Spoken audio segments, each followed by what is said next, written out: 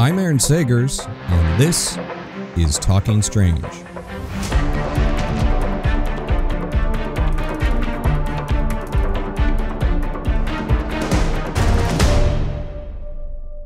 Hello, spooky nerds, and welcome to Talking Strange, a paranormal pop culture show with the Den of Geek Network. I'm your host, journalist, author, researcher of weird things, Aaron Sagers. You can also catch me on 28 Days Haunted on Netflix and Paranormal Caught on Camera, now airing its 6th season on Travel Channel and the Max streaming service and Discovery Plus.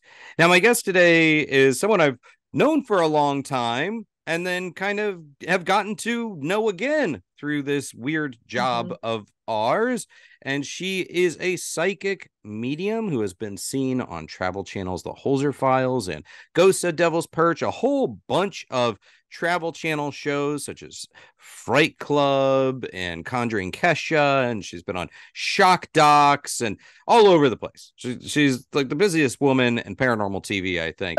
And now she can be seen on the latest episodes of The Dead Files. That's right, The Dead Files. And picking up where the season left off at the end of July, Cindy Kaza joins former NYPD homicide detective Steve DiSchiavi as lead investigator for 7 all-new episodes. The two will team up to help solve more incidents of devastating paranormal activity for beleaguered homeowners, and that's coming out on Thursday, September 7th at 10 p.m. ET on Travel Channel, and I believe same day on Max.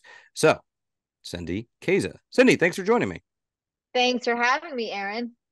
I'm excited to be chatting with you. I know we're always trying to set something up, and you are a busy woman. You travel around a lot, and also you're just filming constantly, it seems like.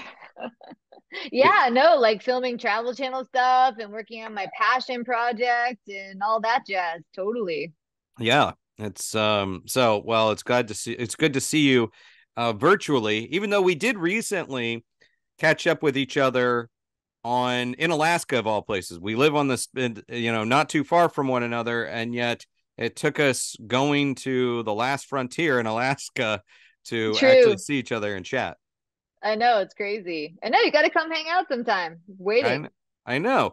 Well, I guess before we dig into all the other the good stuff, how was that Alaskan cruise for you? It was part of Amy Bruni's Strange Escapes event, and we were there with a bunch of supporters, attendees, and just going through this last frontier. Were any notable moments for you on that cruise? I don't know if you've been up there before.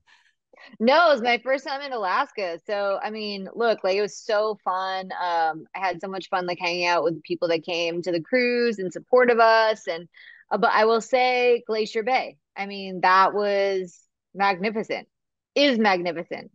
Yeah, it was one of these locations for those out there that don't know. It's the cruise ship would stop at places like Juneau and Ketchikan and Skagway, but Glacier Bay National Park, that's an area that you can really only access if you have your own helicopter pretty much, or you're on a cruise ship. It doesn't seem like it's easy to get to, and you're cruising through this just natural splendor, seeing giant glaciers, hence the catchy name, and sea lions and whales. And what all did you see any wildlife while you're out there? Yeah, I mean, we saw whales and sea lions. Wait, we saw orcas. Did you see the orcas? I saw tails. So So this is, I don't know if I want to tell this story because what if somebody's listening that, okay, so I'll tell you.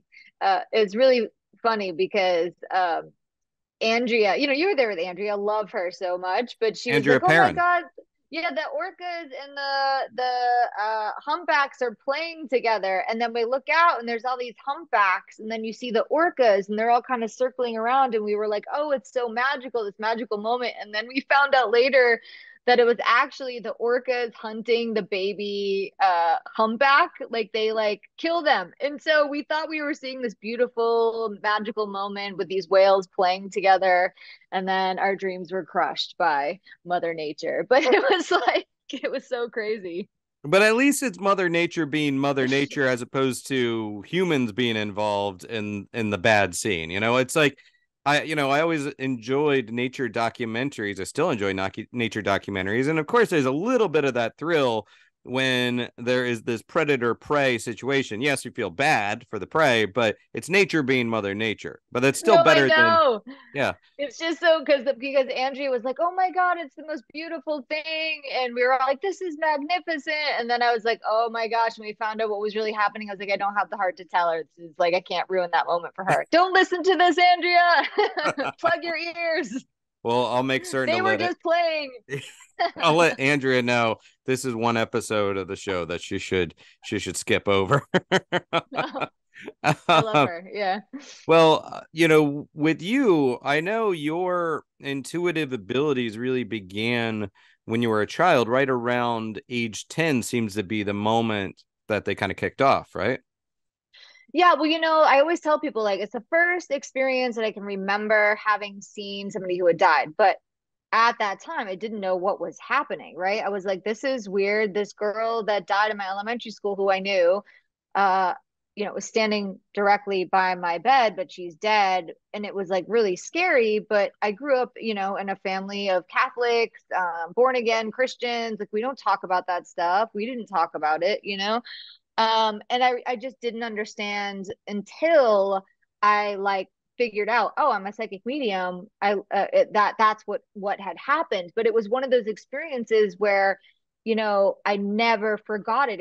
She was a full body apparition standing there, and then, I pulled the covers over my head, I pulled them back, and she was still standing there. So that was my first memorable encounter. But it took me years to figure out what was going on. But even in like, elementary school and high school and whatever, I was having premonitions. I knew when things were going to happen before they did, which is psychic. I could read people very well. I could sense spirits. I always had this feeling something or somebody was around.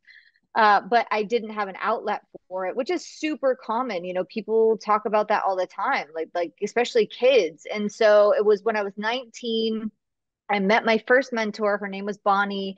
She passed away in 2011. She's the first person who said to me, "Cindy, you're a psychic medium." And I was like, "What are you talking about, lady?" I was like, I thought she was nuts. And then we started spending more time together. She started teaching me about metaphysics, and I still didn't quite get it. And then it was like in my mid 20s, well, like 23 years old, right around that time, that I started to recognize like, oh my gosh, like I am a psychic medium. And I'll tell you what happened at 23. I quit drinking alcohol. So I was like, and this is part of my story. It's like, I was like self-medicating, I think, because my sensitivity was so strong. And when I stopped doing that, then everything just kind of hit me in the face. And then I made the decision like, okay, I have to figure this out because it's not going away. And then that began, my journey. Like I guess my journey began a long time ago, but that was where or when I really, said I need to start learning more about this, and I never looked back. I consider myself a lifelong student of mediumship. So I want to preface anything I'm about to say in this interview with, you could ask me the same question in 10 years and I might have a totally different answer for you. So I'm constantly growing and evolving and learning and exploring all the different possibilities and ideas. But I really truly believe that like no human being can completely comprehend what's going on the other side in this dimension. Like we just maybe if you have a near death experience, that's one way, but you still have to come back into duality and talk about it in terms of duality. So it's very hard for us to comprehend. Let me go back to that early experience again. When you saw this girl from school, but did she communicate a message to you? She was just staring at me. She was standing there and staring at me. So this happens a lot to people when they see spirits. So they're like, I saw my dad, but he wasn't saying anything. He was just staring at me. Right.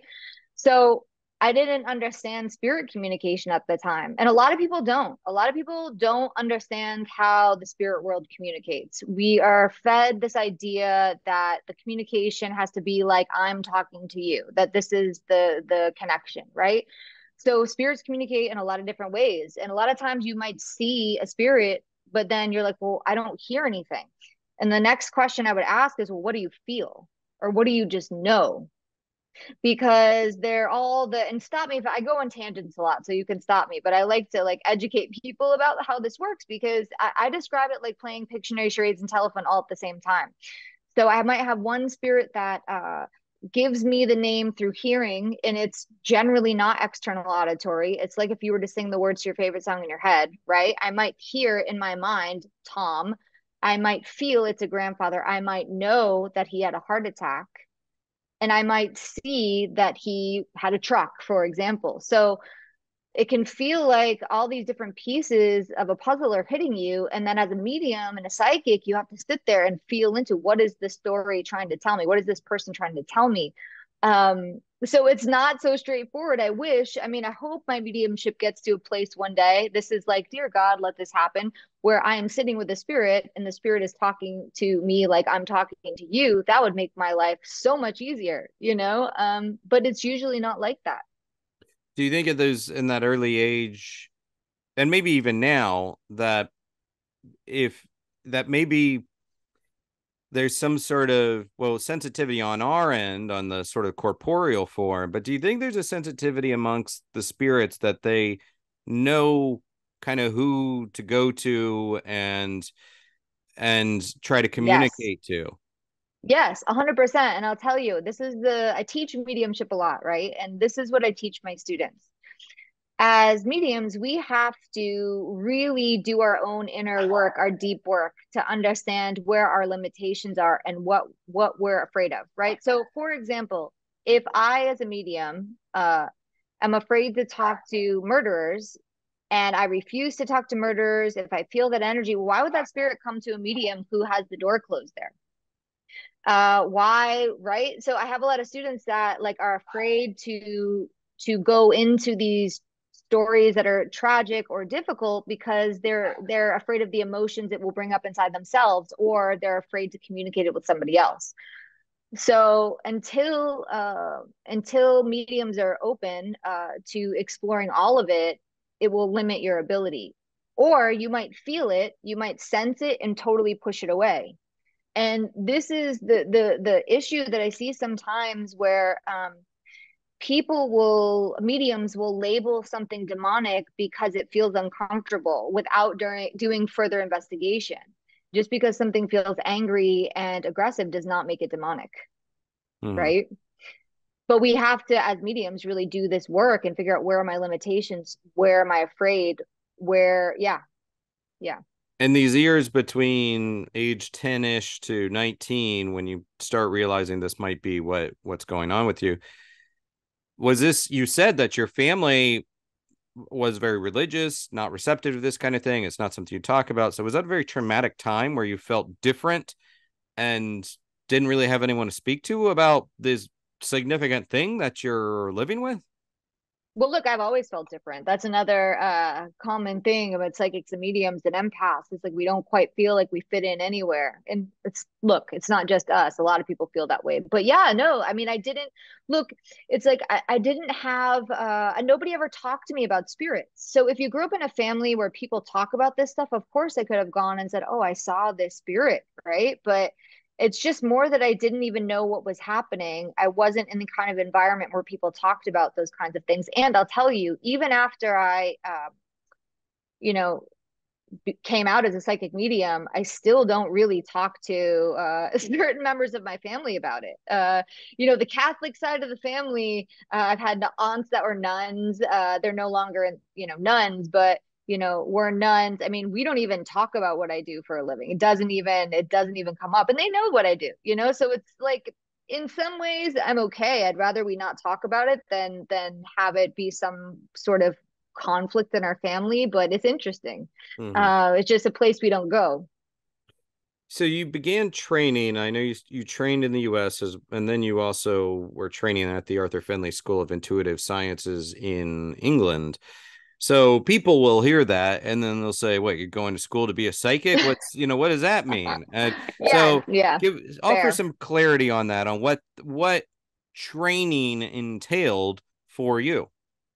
Yeah, so people always ask me, what do you mean you went to school to be a psychic medium? You know, yes, I did get training. The training is super useful because, again, as I was saying before, it feels like Pictionary, charades, and telephone sometimes. And learning how to navigate those pieces and sit with it and know how to get the story out for the spirit is super useful. Secondly, I studied all different aspects of things that would be under the umbrella of mediumship, including trance, or and under psychic stuff, trance, auras, automatic writing, what else? I mean, scrying. I'm trying to think. There's like tons of things, and some of those things I'm not. I don't consider myself to be a deep trance medium. Technically, everything is a form of version of trance, but I am not like Holzer Files trance. Like Hans Holzer's mediums. But yeah, so I think that like it's one of those things where do I think everybody's going to be a professional psychic medium? No, but I think every human being has the potential to communicate with spirits, has the potential to feel psychic energies. Um, and so going and taking classes can help you understand and navigate that space, but also understand the subtleties in the communication. And that's what's really important because a lot of times it's a lot more subtle most of the time than what we're seeing on like The Sixth Sense. That movie's amazing, but it creates this kind of picture that humans have to be seeing spirits like I'm looking at you or it's not happening. And that's not true. And just to add on to this, something my good friend, her name's Jennifer Schaefer. She's also a psychic medium, one of my best friends. We were having a conversation once, and she said, Cindy, like our jobs as psychic mediums are finished when nobody has to come see us anymore because everybody's having their own experiences. I'm like, exactly. But how do we do that? Is it even possible? So teaching is like one of the things I love the most because I like to share the things that I've learned. And I've spent a lot of years, and again, I'm still a student of mediumship, but even traveling to different cultures and religions and countries and trying to understand how other people communicate cross culturally is super fascinating. I've spent a lot of time, as you know, and in on the job, haunted locations, at events, things like that, much like you. And I would not. I always say people like I'm not a sensitive, I'm not a psychic, but for me, when I'm spending time in these locations, I kind of view it as like finding a radio station on sort of a backcountry road, and kind of tuning in a little bit. And the more you try, for me anyhow, it seems like the more I'm able to kind of tune in and then even start trusting some of the signals within my own person. Body. And And that's it. That's exactly it, Aaron. That's having an experience because the spirit world will use energy to create sensations in our bodies for us to understand that they're there. Or you could be picking up on a psychic imprint left behind, right? mhm. Like, so that's the thing. That is an experience. That is some sort of communication with another energy.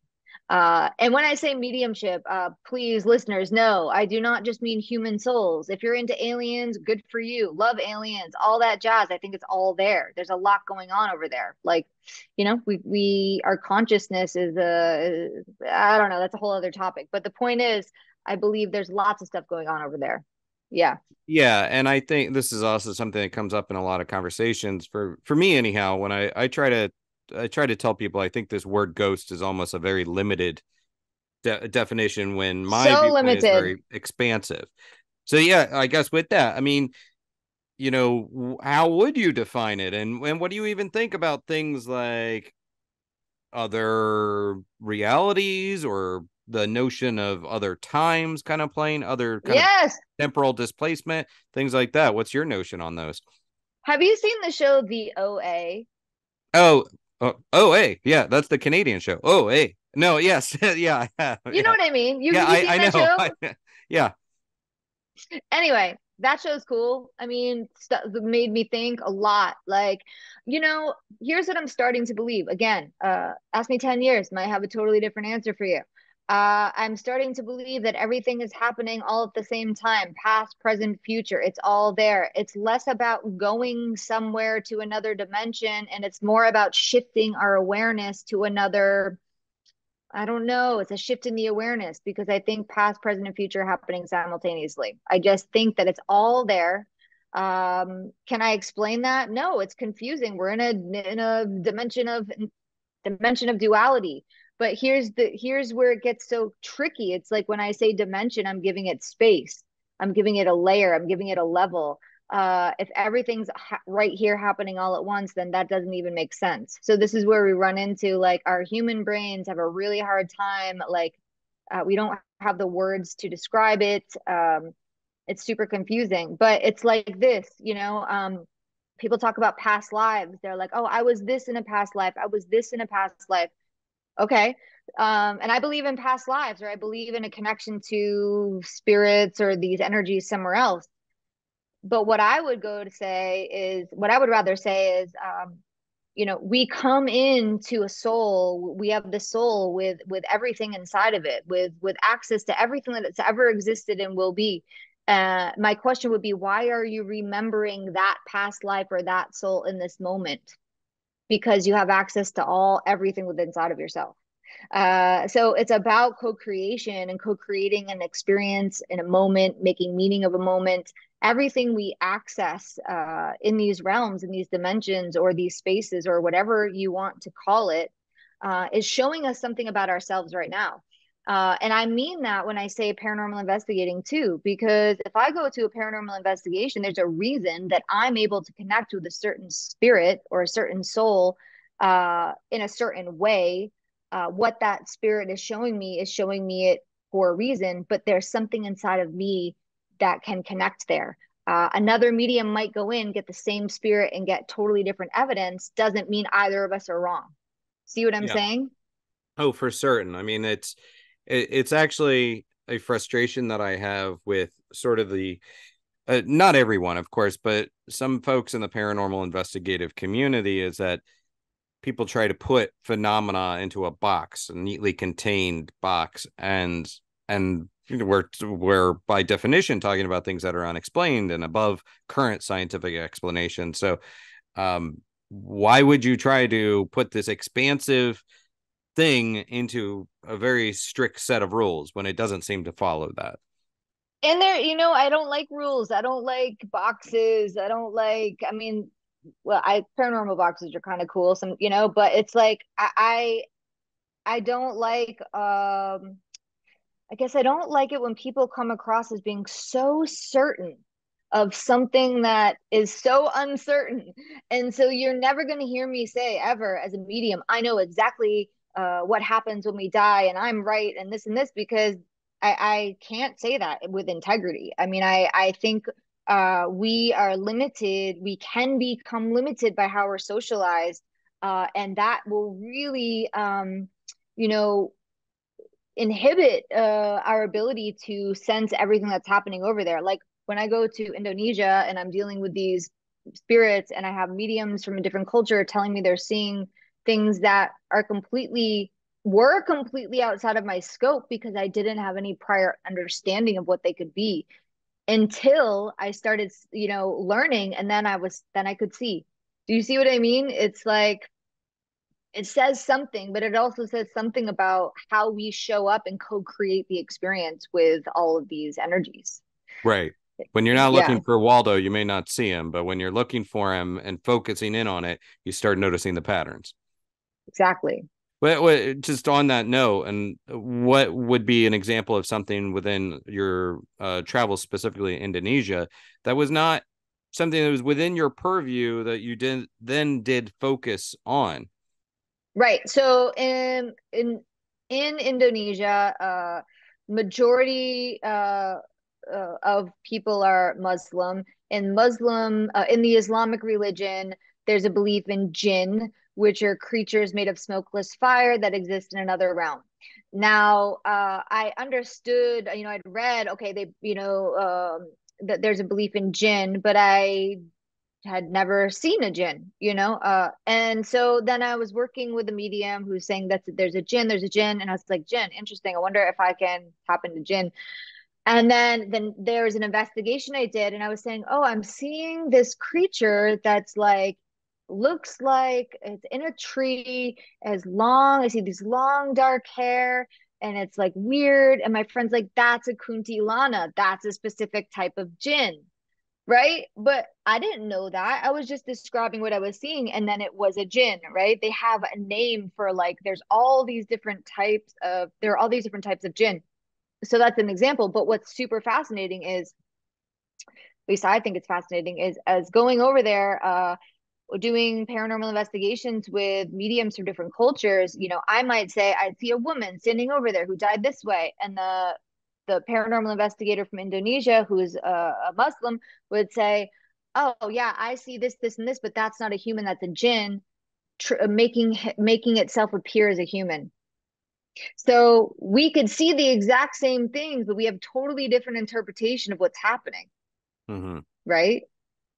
Yeah, and I don't know that I've personally or that I'm aware of having an experience with a jinn, but I'm very familiar with the phenomenon, the belief systems surrounding it. It's interesting because it has made its way to Western cultures a bit, but it seems there's this misconception that it's interchangeable with a demon and it's kind of like a much bigger thing and grander in scope. It's massive. There's massive. And, I think I'm right when I say this. Please don't quote me on this. I feel like I'm correct when I say this. The concept of jinn actually predates the Islamic religion, because they're indigenous cultures talking about the jinn, but it's like more of connected to the elements, I think. I Please don't quote me on that, but it's like, right, if you talk to somebody who works with jinn or believes in jinn, it's like there are thousands and thousands of different races of these jinn. It's not just one thing. It can be many things, Yeah. And they believe Bigfoot's a jinn, aliens are jinn, everything's jinn, right? Mm-hmm. It's so, yeah. Well, let's kind of shift into the TV mode a little bit. So, you train, you start becoming aware of your talents, you stop drinking, and then we get to the TV element. Like what was the very first TV spot that you did? Holzer Files. I mean, Holzer Files is the first show that I ever was a part of that made it on air. I had a pilot with Lifetime in 2013 that did not go to series, thank God. But it didn't. I wasn't, Yeah. it's like I look back, I was so bummed. I'm like, oh, thank God, I wasn't ready for TV. I had too many other things going on in my life. It was not the right time. And interestingly enough, like when, I never thought that I would be doing necessarily paranormal television, because the bulk of my work was touring, doing live events and connecting people with their relatives who have passed away. So when I was asked to do a paranormal show, I was like, oh, interesting. I don't know, like maybe. And then when I found out the concept, and it was Hans Holzer and how much Hans Holzer believed in psychic mediums, I was like, yeah, count me in. That's awesome. Like I'm in. And so it's funny because prior to doing Holzer Files, I hadn't done a ton of paranormal investigations, but I had a lot of tools in my tool belt, like automatic writing and psychometry and scrying and all these things that I was able to show up and do it. Yeah, and I didn't realize that Holzer was the first TV spot because I met you had to be 11 years ago or maybe, and I knew you were doing We met, workshops and everything. it was at Through the Veil in That's right. Atlanta. Yeah. And that was like that was over 10 years ago. Yeah. Yeah. So when you now are established doing this and you enter the TV realm, obviously, like you can have a skill set, but then bringing it to TV is a whole different thing, regardless what the skill set is, even Oof. if it's working on cars or baking or so. When you're bringing, what was the biggest learning curve for you to bringing these talents to TV?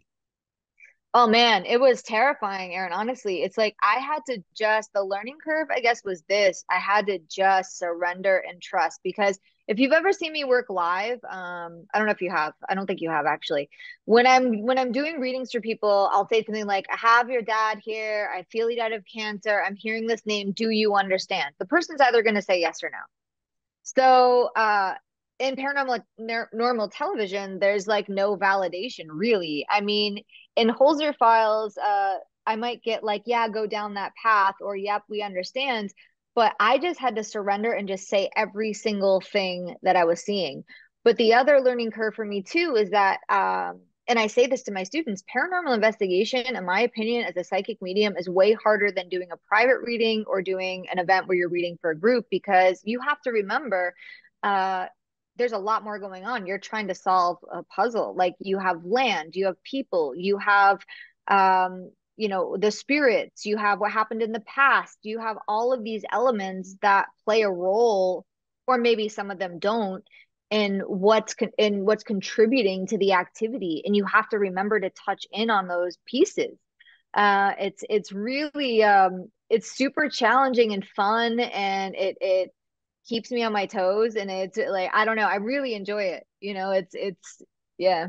It's, and when you're doing TV, even if you're an expert on something, like let's say a very specific kind of research or topic, when suddenly there's cameras on you and there's a lot of people around, or people are expecting results, there can be that kind of psychological weight. It's a lot of stress, Oh, and so stressful. it can throw you off. It can make you suddenly, like, you could talk all day long about Star Wars, but suddenly not remember a thing about it in the moment.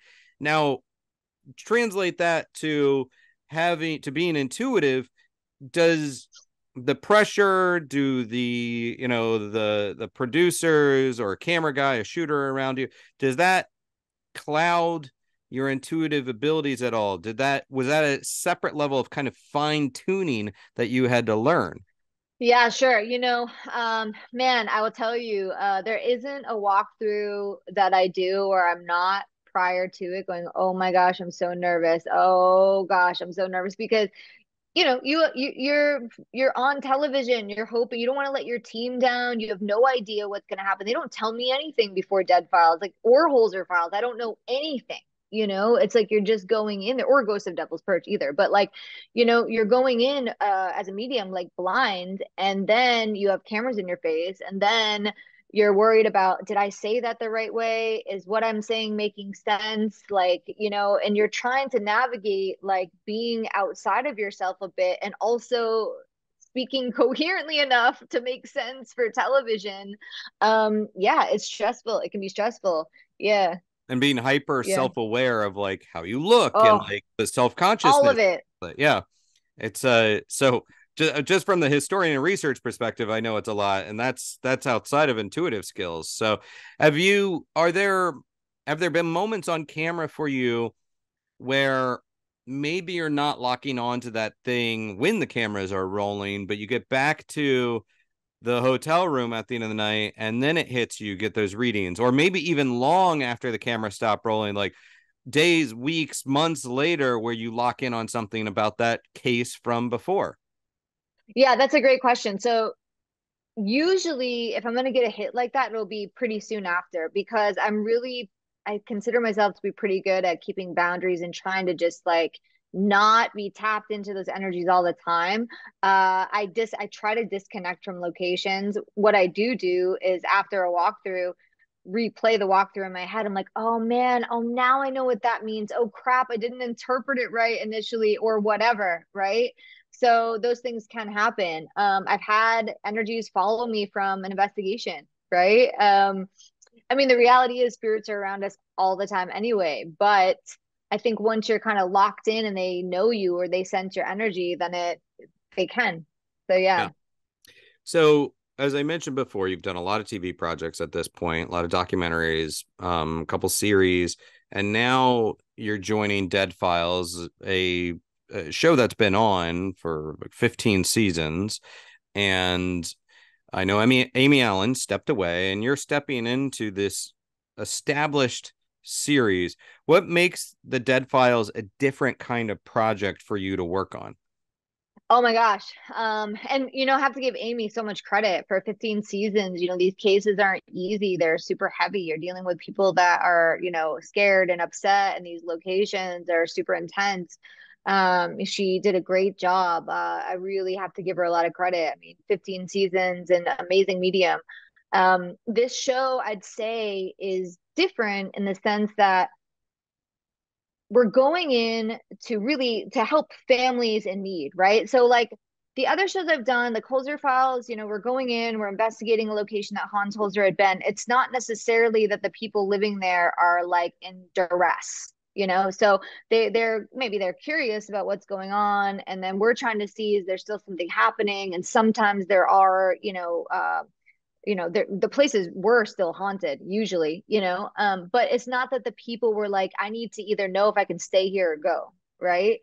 So we're going in, really sitting with these families that are struggling, and they really are, and to be able to hopefully provide some sort of relief to them is really rewarding, truly. So it's been like a really interesting journey, especially on this show, diving in, sitting with these families, getting to know them, and hopefully helping them. Yeah. It seems like you primarily have worked with Steve Shippey, Dave Schrader, and now Steve DiSchiavi. How would you, and these are very different kinds of investigators, each established in their own right, but how would you kind of compare and contrast the approaches of those guys, but also the different kind of energy and vibes that they bring to these cases? Oh, I mean, I don't know. Everybody brings their own flavor, right? Like I love working with all of them. Like Dave is like an amazing orator, like he's so smart and knowledgeable and like knows paranormal. Like I don't think I know anybody that knows it as well as him. I mean, maybe you do. I just haven't talked to you that much, but like the guy knows a lot, So to be able to like, and he has a big heart, he goes in and he really cares about paranormal investigations, Also Steve Shippey. I mean, I can't really separate them on that when I talk about them because they're both like that,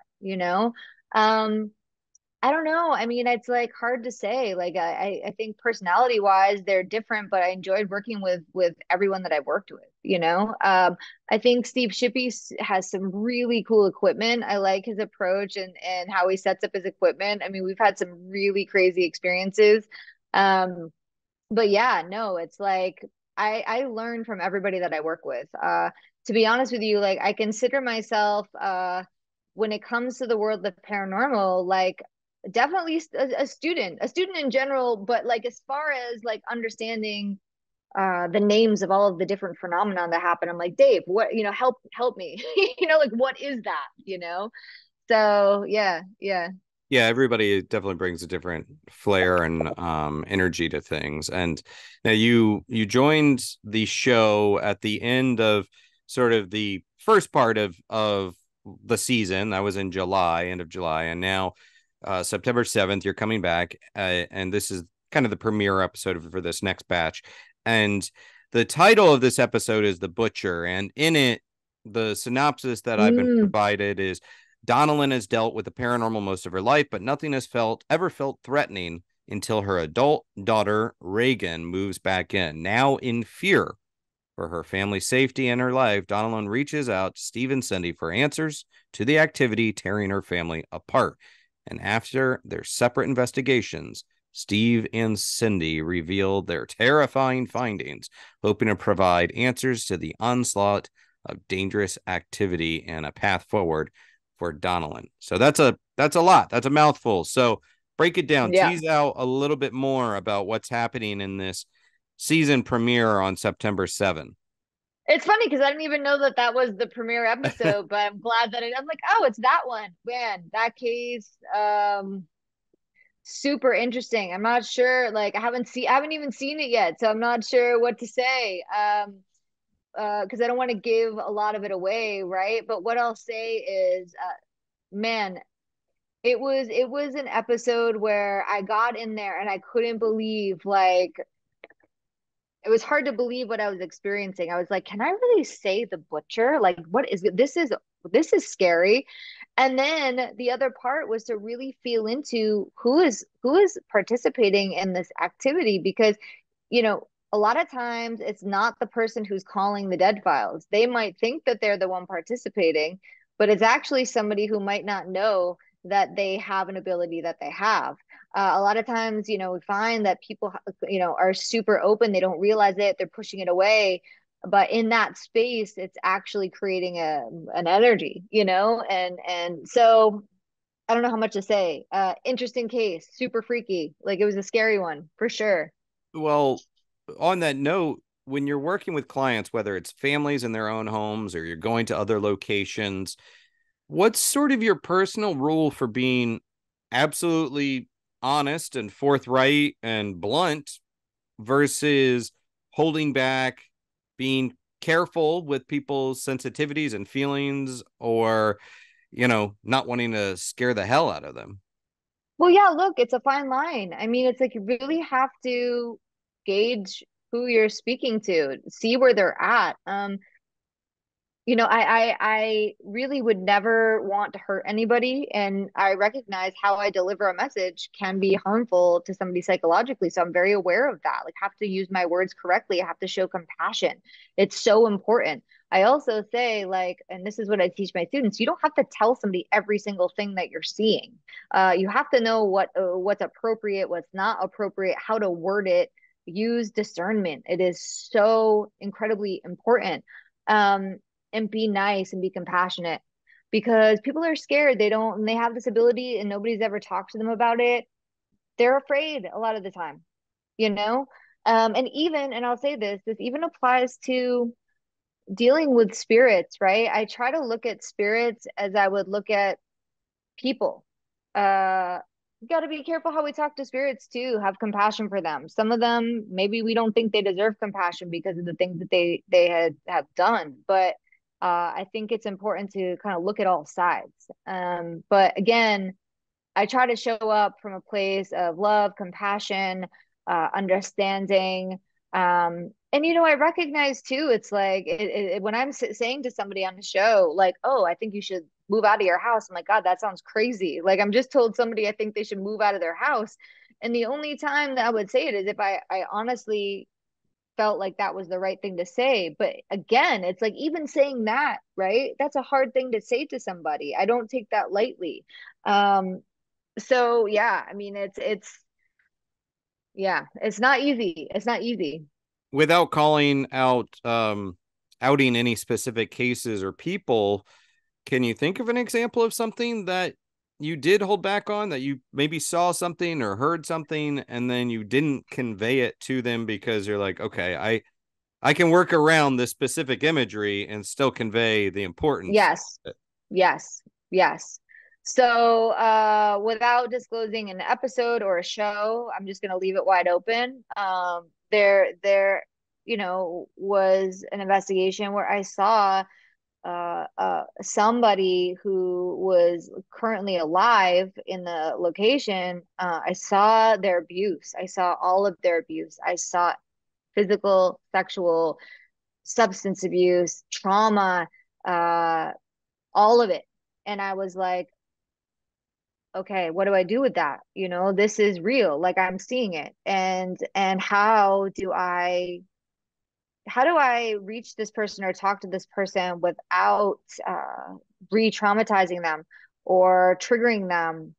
And that case, I'd say, was one of the most difficult cases I've ever worked on because there were so many things going on that I just wasn't quite sure how to handle it. And I really like I kind of freaked out. I was like after it, I was like, I don't know what to do with this. Like I don't think I can go to this reveal. Like this is too intense. I don't even know where to begin, you know?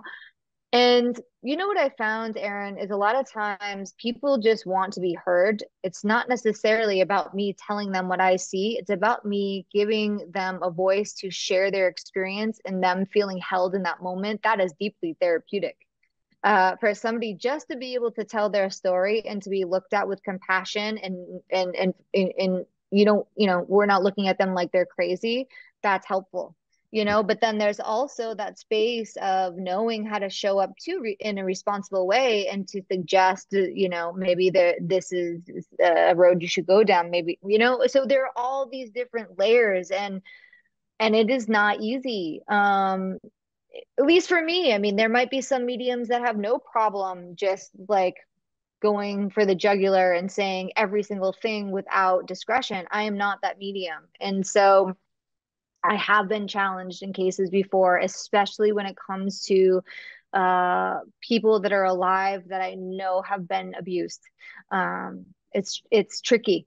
It's Yeah. tricky. Yeah, I Hmm. mean, you're still dealing with people, and that requires some diplomacy and requires a delicate approach at times. And yeah, and sometimes it just seems like people, as you said, they need that voice, and they need to be given permission to kind of express what they're going through. It is, yeah, it's a balance. For this batch of Dead Files, are there any episodes that you can kind of tease that maybe especially shook you, or there was some sort of revelation that was especially like mind-blowing, or one that you're excited for audiences to see? You don't necessarily have to say precisely everything about it, but tease out maybe a location or one of the ones that's coming up. Well, I have to say, now that I know what the premiere is, The Butcher, I think again, I haven't seen it, but I'll tell you, it was I think a really really interesting case. But watch them all; they're all different, they're all unique. I mean, it's hard for me to say one is necessarily better than another. They all have their own flavor, their own haunting, right? I'm trying to think back. I mean, even the one that we did that aired at the end of Amy's, which I think that one premieres in the UK as episode one, but it's at the end of Amy's. I mean, that one was crazy too. Um, there's a lot of interesting ones. I can't pick one, Aaron. Honestly, I think The Butcher though is super interesting. That one's crazy. All right, so you're Yeah. coming out of the gate strong. And also outside of all the TV projects, you do have your own filming projects, your own passion projects, these things are pursuing. You touched on Indonesia earlier. So kind of, share with people a little bit about kind of the grand scheme, the things that you want to work on, the things that you're doing personally, etc. Hmm. Yeah, look, I mean, exploring the world, meeting different healers and mediums from different cultures and learning about how they communicate with spirits has been a driving force for me for a really long time. I call it my passion project because I say like I'm either gonna get this show on air, I'm gonna die trying because I'm gonna be doing it until I die. Like it is just it's something that really drives me. It inspires me. I'm going back to Southeast Asia in October. I have a couple really cool locations booked that I'm like very excited about. And I've been going to Southeast Asia and into different countries for the better part of 10 years. It's just been a huge part of my life.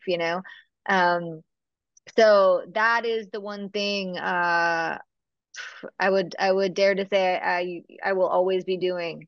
And I'm doing it for I want to share it with people, but I'm also doing it for myself. And so it's like that's the really rewarding piece for me too. I teach a lot. I love teaching. I'd say teaching is one of my favorite things to do. I really enjoy it. So I teach a lot of things on Zoom, which has been amazing because people from all over the world come. I've got students from all over the place coming. So people can find it on my website, which is cindykaza.com, or on my social media, Cindy Kaza. I list all my classes. Let's see, I'm touring. I start to tour more next month into October. I do a lot of live events, oddly, at comedy clubs. Don't be confused. I'm not a stand-up comedian. I'm using the venue to do mediumship, although I will say spirits have a sense of humor, so there are some laughs in there too. So I want people to know that. It's been actually pretty liberating working at comedy clubs because I'm like, oh wait, I'm in a comedy club. I can tell a joke from a spirit. Like nobody's going to be offended. This is the venue we're in. So it's been like a fun way to explore these connections. Like it's fun. And I Yeah. think I'm like, what else? I was Yeah. gonna say, like, in addition, as I opened with the busiest woman in paranormal TV, also just busy outside of paranormal TV. You're touring a lot, you're traveling a lot, and these comedy club venues, even though you're not there to do stand-up comedy, you're in that venue. Is there a joke that you've heard a spirit tell you that you could convey? Is there something like I that? mean, not really. I mean, not really. I mean, it's like I mean, they haven't really said they're funny. They're funny. Like they will tell me like really funny things that I wouldn't say it's a joke, but I feel like it's just a little bit more free, where I can take Almost. things. But I think one of my favorite ones is like at one time a spirit was like came through and it was at a comedy club, but it was an event and the spirit was like, I wouldn't be caught dead here. I'm like, well, you are. Here you are. Joke's on you, buddy. Um but I have a sense of humor. It's not funny, but I mean laughter is a great medicine, and in the spirit world the people are funny over there. So yeah, I love working in those spaces. It's been awesome. Yeah, I always feel like while there's certainly times to be serious and times to be very sensitive, it's also, I believe, kind of folly to approach like any kind of haunted location and just starts assuming everything is going to be quite dour, because I think even in places where maybe sadness occurred, there can still be quite joy and lightness amongst whatever spirit may continue Of to roam course. there. Of course. And Aaron, the thing is this, like this is where I go really like I don't know how much time we have left, but I just want to make this point because I think it's important. Please. You know, people wonder like why is this soul stuck at this location, you know, and it's like that's a really good question because if you read about near death experiences, there's really no time or space, or it's a totally different experience of those things. It's not linear, right? There's a book called Dying to Be Me. It was written by this woman, Anita Morjani, and she talks about her near-death experience. Basically, she's able to be in multiple different places at the same time. And she comes back and shares the story, all things fact check, right? And she's dead. So I started thinking about, well, why is this entire soul person stuck at this house? I'm like, that doesn't make sense energetically to me. And then I was like, interesting. I wonder if and this is what I'm believing now. I'm starting to believe. Ask me in 10 years might be different answer. I'm encountering like this fragmented, traumatized aspect of a soul that wants to be reintegrated into the oneness that needs healing. People, there's a whole thing in psychology today where people that have trauma, they'll go back and they do what's parts retrieval. They're finding this fragmented piece and they're reincorporating it into their being. So they're integrating it into their being for healing. And I'm like, that makes sense to me because, I am sure that another aspect of this soul could be communicating with a different medium somewhere else. It could be the little boy of this soul. It could be a different age. And I have to really just kind of look at it that way. And in that space, like I feel like I can have I understand more what my role is as a psychic medium because it's like when I'm encountering these spirits or these fragmented, traumatized aspects of these spirits, it's an opportunity to hopefully help them reintegrate back to the oneness, back to where everything is, right? And it's all happening simultaneously for whatever that means. But it's something to think about. It's something to really think about because it's very hard for me to believe that it's like the entirety of the soul and there's no other aspect somewhere else. Um, but for the sake of television, it's kind of wordy to be like, well, I'm in this house and I'm, interacting with this fragmented version of this spirit. It's like it's maybe I could, but I just, I don't know. I think about these things a lot. I like that a lot because it also just goes to, it kind of speaks to the point that even though you're doing this and you've done this a lot, we're still all literally and figuratively poking around in the dark trying to figure out what's going on. And we have theories, we have ideas, but not necessarily rules about what all, and asking questions and continuing to ask questions. That is part of the journey as well, seems like, for you. Hmm. Yeah, I mean, of course, it's like I am a forever student of mediumship, of life, of all of these things because I believe that the second you think you know everything is the second that you do yourself a disservice and limit yourself to all of the possibilities. So I am like open. I'm open to all of it. I'm curious. Curiosity is a beautiful place. Um, so everybody be curious. Just be curious. It's fun. If you Yeah. allow yourself to be curious, it's like an amazing space to live in. All right. Well, on that note, on the very great closing note, I will say that my guest is Cindy Kaza, and we have the new episodes of The Dead Files returning Thursday, September 7th at 10 p.m.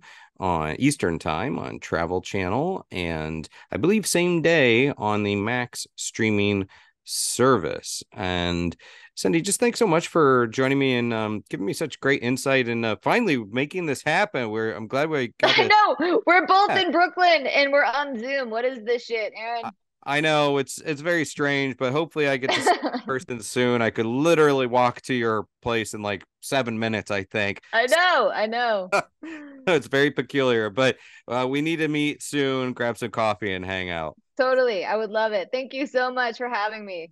Thank you, Cindy. And I'm Aaron Sagers, and this has been Talking Strange. Until next time, be kind, stay spooky, and keep it weird.